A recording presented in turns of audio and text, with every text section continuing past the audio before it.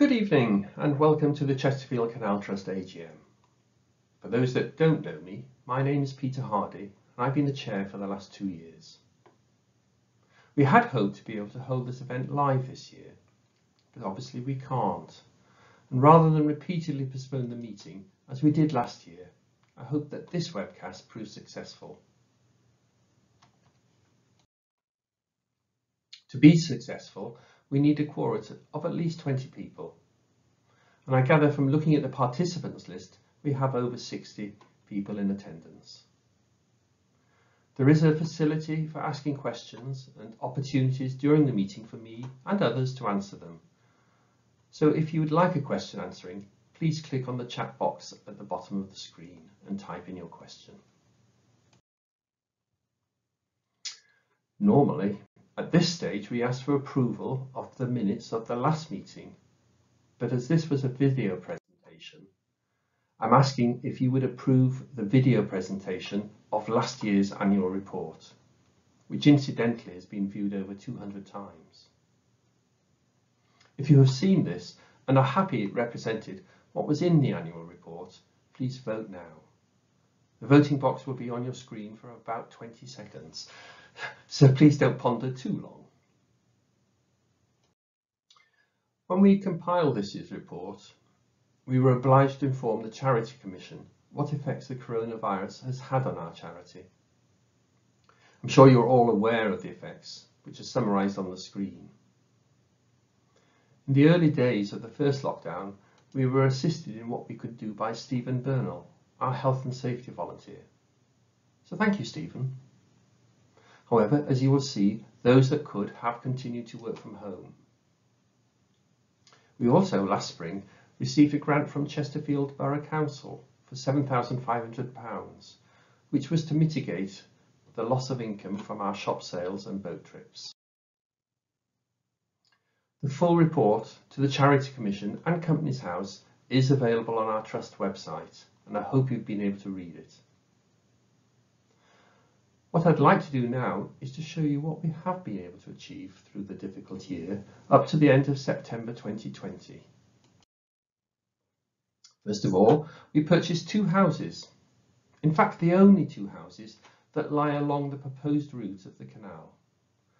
These were refurbished and rented to local families. Could I thank, amongst others, David Kiddy and Ian Robotham for the many hours of work that they put in to make the houses habitable. A planning application for the length of the canal within the Chesterfield Borough Council was made, and it did, as we hoped, finally persuade HS2 to negotiate with us about the crossing of the mineral line over the canal at Staveley. We and Chesterfield Borough Council have had a number of discussions with HS2 about this. And after over 8 years of ignoring us, they have finally agreed to a compromise. In fact, at the beginning of this month, they withdrew their objection. Of course, if HS2 is cancelled, then we can look again at where the rail line crosses the canal. I know that some people have been unhappy with us over this amendment. But getting an agreement was the only way that we would be able to restore the canal in this area in the foreseeable future. We needed permission to be successful in the application for the Staveley Towns Fund, which I'll mention later.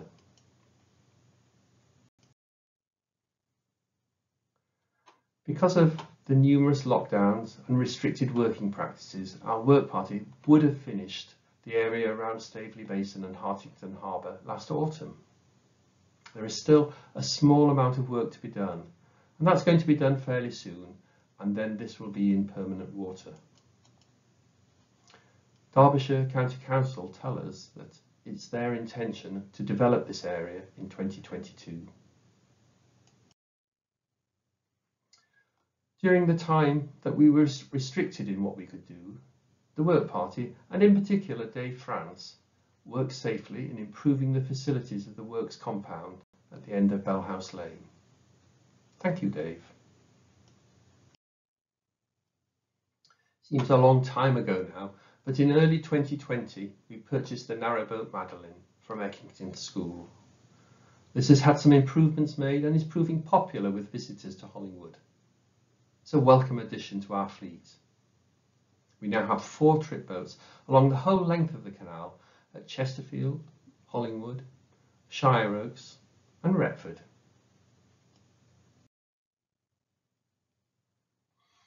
We know that many people hold the trust in high regard, and this is borne out by the number of donations and legacies we've received.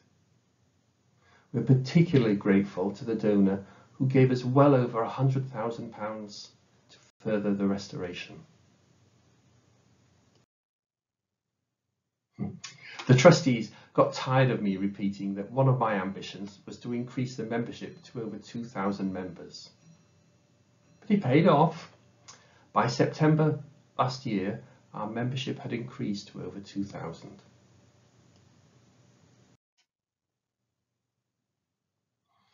For a number of years, we had thought about registering for VAT, but to be honest, we chickened out.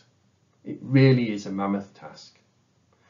However, during the year, Lorraine Watson, our treasurer, spent many hours reviewing how much VAT had been paid over the last 6 years and compiling the information. We were extremely pleased that HMRC didn't refute or quibble with our submission, and this resulted in a rebate of £62,000. So thank you, Lorraine. To reach our members and other interested people, we have for many years had a successful and popular website and distributed a professional standard magazine, The Cuckoo, and our visitor guides. Times are changing, and as well as these methods of showing what we're doing, Shirley Atkinson has joined our publicity team and has expanded our presence through social media very successfully. Thank you, Shirley. Seems a long time ago now, but in November 2019, Jan and Dave Warsop went to an awards ceremony held by Canal and River Trust for the Living Waterways Award.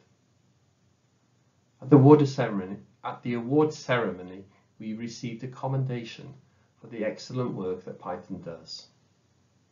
So thank you, the Pythoniers. Lastly, when we had the first lockdown and everything closed, we had to radically rethink what to do with the Hollingwood shop. It was reorganised and made COVID safe, and whenever we've been allowed to, the shop has opened, and many new volunteers have helped to keep it open. We also, during this time, expanded our online sales, and I'd like to thank Ruth Girling for all the packing and posting of these sales. Thank you, Ruth. So that is a summary of what we've achieved during this difficult year. Can I now share with you some of the plans for this coming year? By which I mean September 2020 to September 2021. Firstly, we continue to promote our aim to restore the canal by 2027, in spite of the setbacks over the last year from the virus.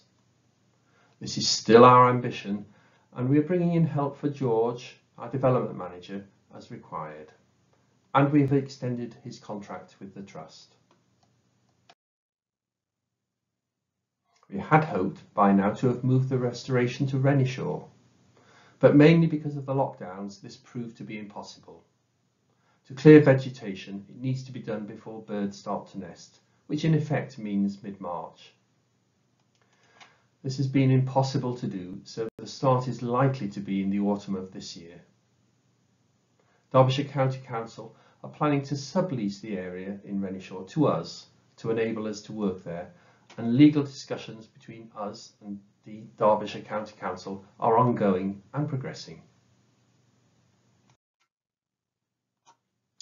Thanks to the perseverance of Mark Potter and the support of many local councillors and MPs, we've applied for a £5.8 million grant from the Staveley's Town Fund to restore the canal up to Renishaw.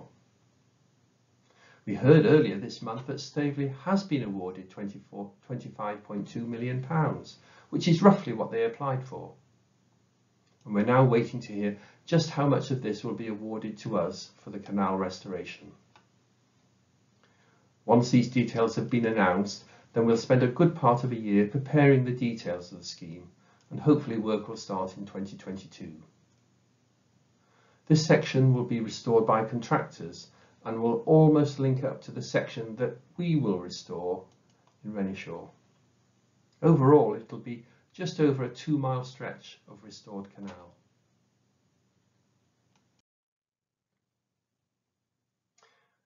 You're probably aware that we were unsuccessful in our application to the National Lottery last year to restore the Norwood Tunnel and Kiverton Waters. They did give us advice though, and this included being able to prove ourselves at managing restoration. And this is one of the reasons we are so keen to get Renishaw started. They also suggested that they would consider funding smaller projects, and so that's why we're developing a number of such projects around Kiverton. It is possible that we may receive monies for the expansion of Hollingwood Hub, and we're asking various people to develop plans for this extension. Very roughly, we want to double its size to allow us to have a cafe, a shop, an information centre, offices, and also to have room for community use without us having to clear the room each time it's booked. Incidentally, the plans shown are just a few of the draft plans that we've received, and they're by no means finalised yet. As I alluded to in our unsuccessful lottery bid, it's clear that when we apply for funding, that funders do not simply look at the project we're putting forward, but look at the organisation as a whole. We need to show how we're engaging with the community, and how a restored canal attracts business, tourism, and improves the health of the community. And we have a number of initiatives planned for this year, such as understanding who and why people visit the canal, producing an education package, hiring kayaks and paddle boards, and developing a team to look after the environment around the canal. We also have a list of other projects planned for the future, so that we can keep developing and making the trust more attractive. So that's a summary of what we're planning and doing this year. And if you have any questions that you would like me to attempt to answer, please send your questions via the chat box. I'd like to move on to finance now. Our income for this year increased to nearly 400,000, and our expenses marginally increased to 172,000. This means that at September 2020 we carried forward about £790,000.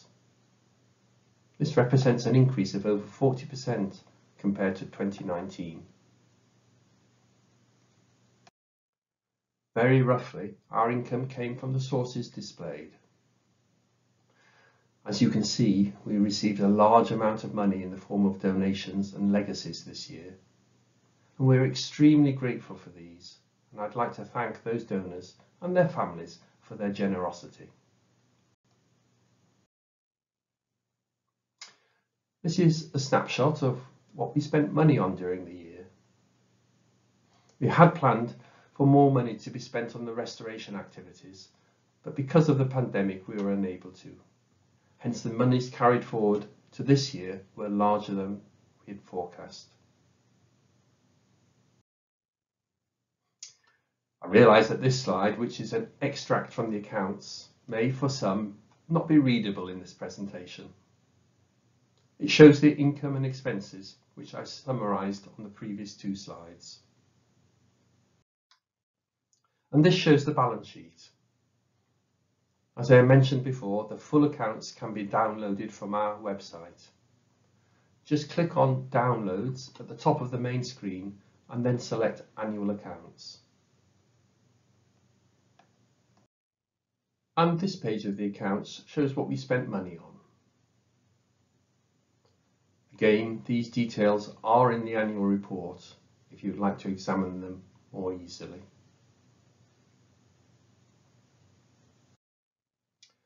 The accounts have been approved by our independent auditors and have been submitted to the Charity Commission and Companies House, which incidentally they can also be downloaded from. Moving on to elections, we're in a very peculiar situation this year.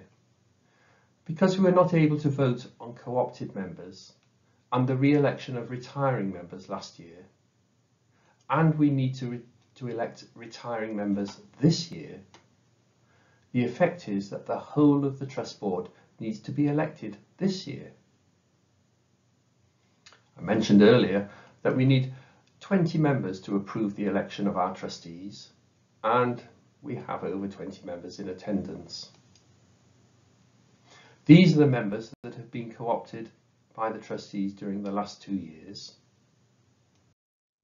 And these are the trustees that should have been re-elected last year, and those that will retire and have offered themselves for re-election this year. I'm going to ask if you could vote for all these members who are standing as a trustee. We'll be putting a voting box on the screen shortly, and this will give you about 20 seconds for you to vote. And I should add that only members of the Trust can vote. Could you please vote to approve the co-option of Mark Potter? And could you please vote to approve the co-option of Lorraine Watson? Could you please vote to approve the co-option of Sentley Wilson? And could you please vote to approve the co-option of Rod Orton? And these are the trustees offering themselves for re-election. Could you now vote, please, to approve the re-election of Kath Orton? And could you vote to approve the re-election of Ruth Girling?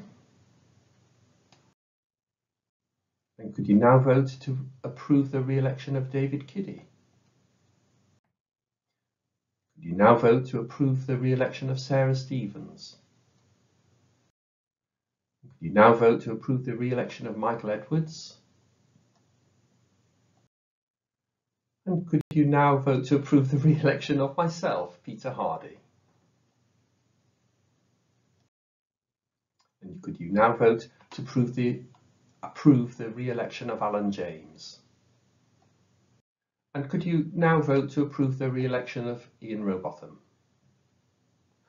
Thank you for that mammoth task.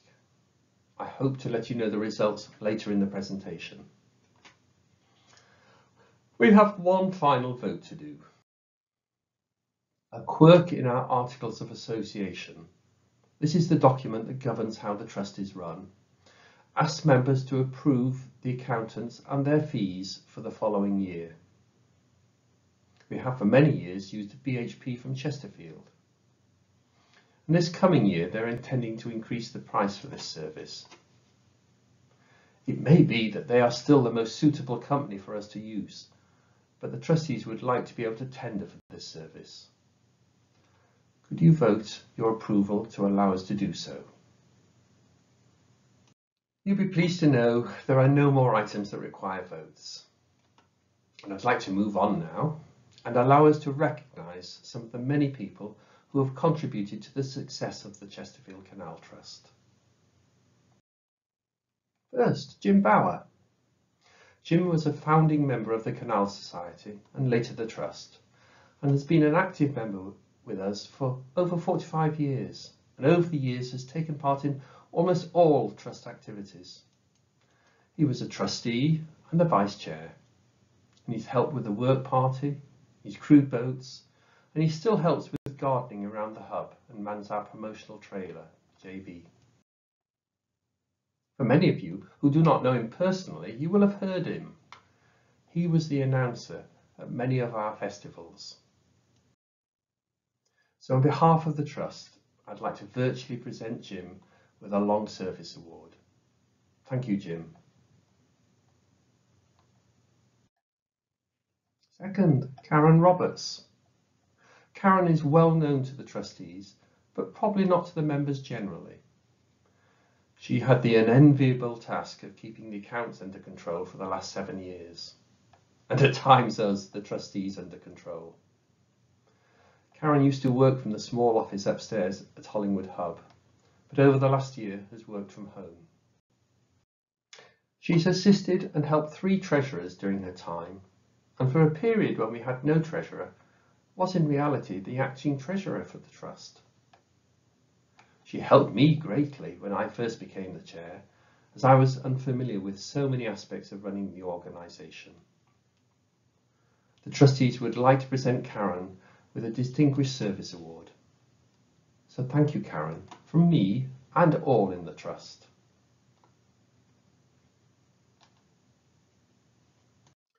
And lastly, David Smith.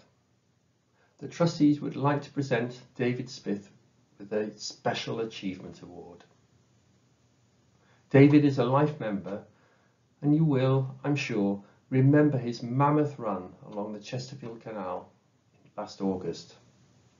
Not just one way, but both. And not only that, but he was dressed as Scooby-Doo. As he ran along the route, he raised over £2,000 for the trust.